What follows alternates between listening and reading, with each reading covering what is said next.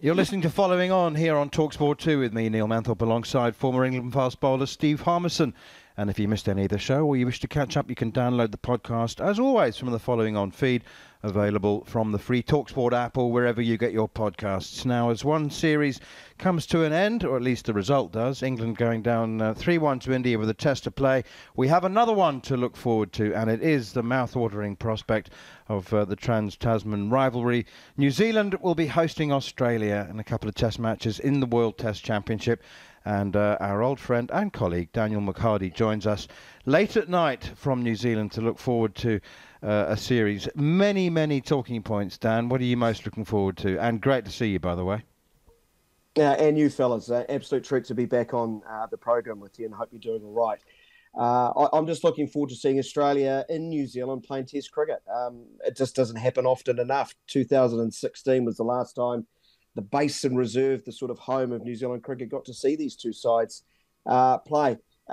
And the other thing, it's not what I'm looking forward to. I'm hoping for that New Zealand can actually find a way to show their true selves when they play their big brother across the Tasman, because unfortunately, far too often, New Zealand seem to have a bit of a mental block against the Aussies, and hopefully 2024 can be a little bit different. Speaking about the best of New Zealand, one player who I think there's a question mark on his fitness, but also a little bit on his form. He's a fantastic player, Devon Conway. Are you expecting him to be fit? Is there a question on his place? His form has been a little bit, up and down. But first and foremost, are we expecting Devon Conway to be fit? Well, I had the luxury of actually seeing Devon Conway at a function just a few hours ago, and he gave me one of those quizzical looks. We were at the official welcome of the Australians and New Zealanders at Premier House with the Prime Minister, and I was pointing towards his left thumb, Harmy, that had a sort of a black cast over it, just the thumb itself, and he gave me the old shake, the sort of wobble of the head to suggest it wasn't looking too good. I finally got to chat to him, and he actually used the words 50-50. Which would be alarming to New Zealand, because Devon Conway needs to be at his best, not Devon Conway of the last 3 or 4 months. It was actually against England in the World Cup, Harmy, that magnificent 150-odd, I'm sure you all remember. But from then on in, he has really battled, and it was only in the first T20 international, just a few days ago, that he scored his first half-century in any form of the game since. So, in all likelihood, if New Zealand are to beat Australia, you can't help but envision Devon Conway playing a significant role in that. So, A, we need him fit, and B, we need him back to form. Yeah, if he's not fit or if he's not back to form, there's also a question mark on Blundell. Do they then bring a batter in who's in form, and does potentially Tom Latham have to take the gloves? Well, they would have Tom Latham very much in their thinking as far as that is concerned. Tom Blundell is going to stay in the middle order. The good thing about the batting cover this time, they've actually got I wouldn't call him a specialist, but by the fact that he's heeded the call so often, Will Young, he would naturally slide into the top of the order if Devon Conway's unavailable. So there'd be no duress really on Tom Latham to keep, thankfully, and Blundell can stay in the middle order. I think there's a very good argument that Will Young should play in this lineup, batting at number 6. I look at that Australian side and I just see the strength in that bowling lineup. And this is no disrespect to that Australian top 6, the current one, but it doesn't strike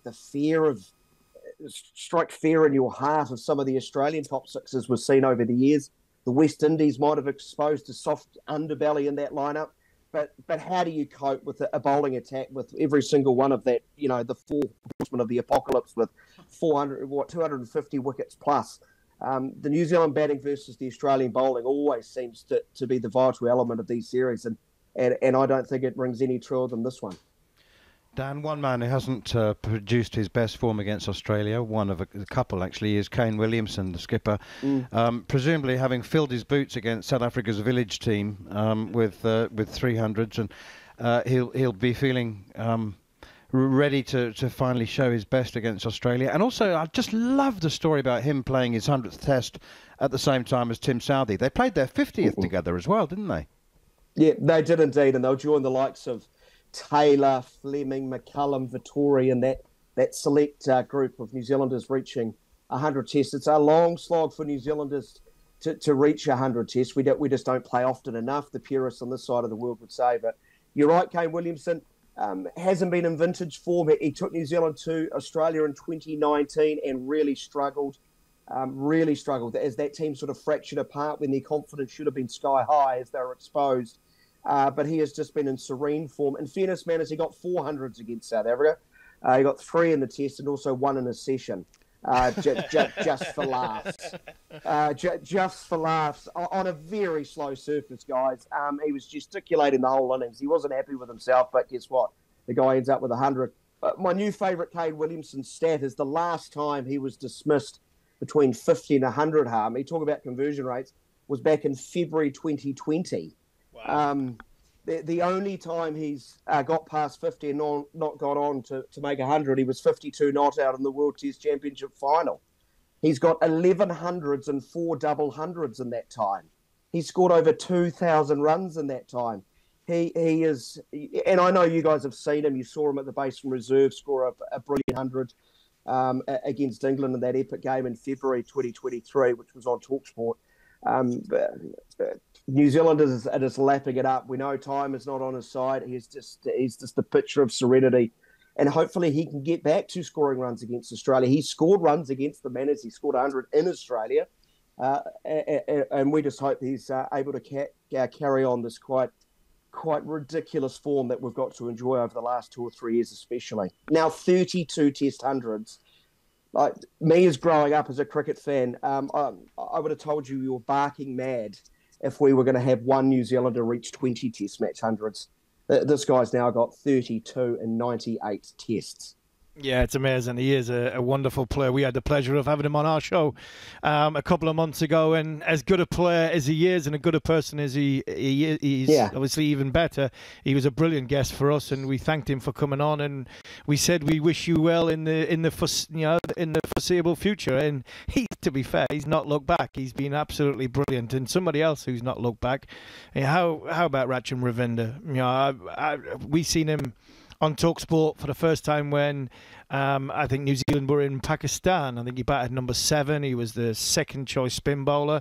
Then Durham trying to sign him. I remember Durham trying to sign him, and then it went on hold. It went on ice, and he couldn't play. Then he did play, got a double 100 for Durham. So yeah, he's in ridiculous form after the World Cup as well. Well, my hometown bias to Wellington is generally strong. It's been particularly strong with this player since really I first laid eyes on him.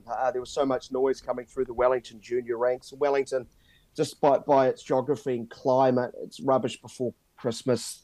Club cricket is played on artificial tracks most of the time, have not had a history of developing international batsmen. But this guy is just, he's frighteningly good. For a number of years, he was teasing us. He'd score the most magnificent 40, 50 or 60. You could just see it.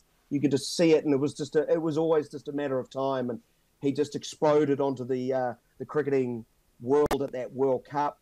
New Zealand failed to make the most of that momentum. Bizarrely didn't pick him for a test series in Bangladesh, where I think he had an argument to actually start ahead of Sodhi as just a frontline spinner. But thankfully, sanity has prevailed.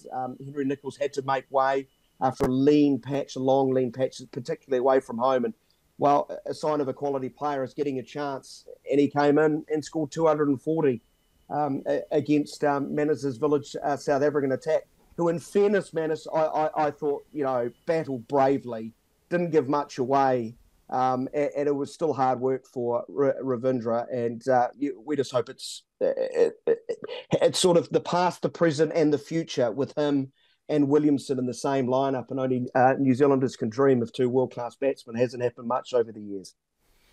Well, I have to say that New Zealand played brilliantly against a South African team that did try hard, but the result is exactly what South Africa deserved for their maladministration.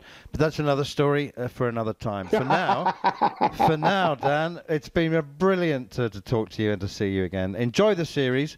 I'm sure you will, and you know who everyone in England will be supporting, don't you?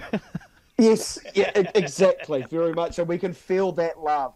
I'll finish off. I just hope New Zealand can reveal their true selves in front of Australia.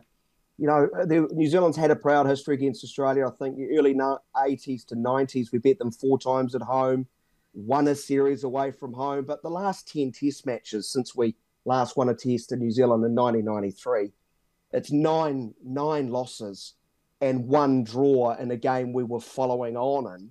And thankfully, the Wellington weather revealed its true self. So New Zealand cricket fans are just desperate just to see a victory against Australia again on our shores. So hopefully we're celebrating alongside you when that happens at some stage in the series, we hope. On AM, on DAB, via the talkSPORT app and on your smart speaker.